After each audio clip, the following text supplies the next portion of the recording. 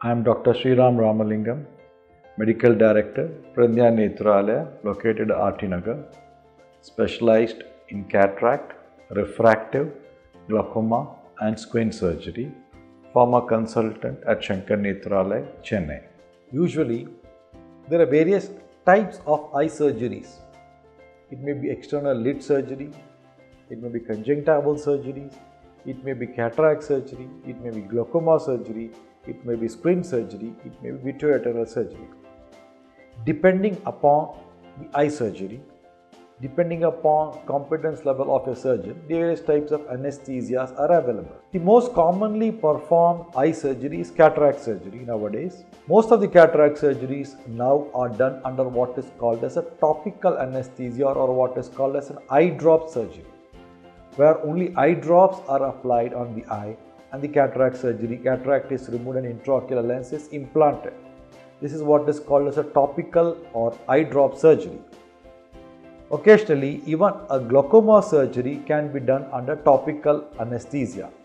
Some people even do squint surgeries under topical anesthesia, where only eye drops are used. But in a topical eye surgery, person has to be a little cooperative. Person has to not move the eye. Person will not have any pain, not have any sensation. Only cooperation of the patient is very, very important. Next is what is called as a local anesthesia. Local anesthesia means an anesthesia is given around the eye. There are various types of local anesthesia. Depending upon the surgery, a surgeon may decide what type of anesthesia is best suited for you. Local anesthesia may be in the form of what is called as a peribulbar anesthesia, where a small injection is given around the eye. A modified version of it is what is called as a medial conal anesthesia, where a small injection is given in the medial part of the eye.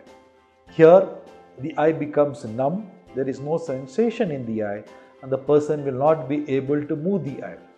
This usually lasts for 3 to 4 hours depending upon the injection agent that is used. If you want an anesthesia to last longer, a stronger lasting agent can be used. Many of the long duration surgeries are done under local anesthesia, or if the person is not very cooperative, a surgery is done under local anesthesia. Usually, the anesthesia injection is very painless. Usually, patients are scared that about injection being given into the eye, but most of the local anesthesia are painless. So, you don't feel any pain. So, once the injection is given, the eye becomes totally numb and will not be able to move. Other type of local anesthesia is what is called as a parabulbar or subtenon injection, where the surgery injection is given during the operation, where a small opening is made in the conjunctival space and a small amount of injection agent is injected. So the scare of needle does not come at all. So person does not know an injection agent is being given. So this is what is called as a parabulbar or subtenon injection.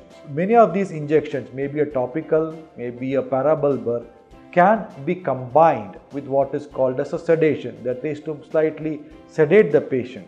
But most of the time the surgery lasts a very short duration, may last for 15 to 20 minutes. So sedation may not be required unless the person is very anxious. General anesthesia is usually reserved for young children. Children who requires cataract surgery, children who requires squint surgery, or children who requires various other form of surgeries. In these cases, general anesthesia is recommended. But most of the time, general anesthesia is given by anesthesiologist. General anesthesia is not required in an adult patient. Usually, general anesthesia is recommended in a child. So, various types of anesthesia are topical anesthesia, or injections, or what is called as a local anesthesia and general anesthesia. So depending upon the child's or depending upon the person's cooperation, a surgeon may decide what is the best anesthesia suited for you.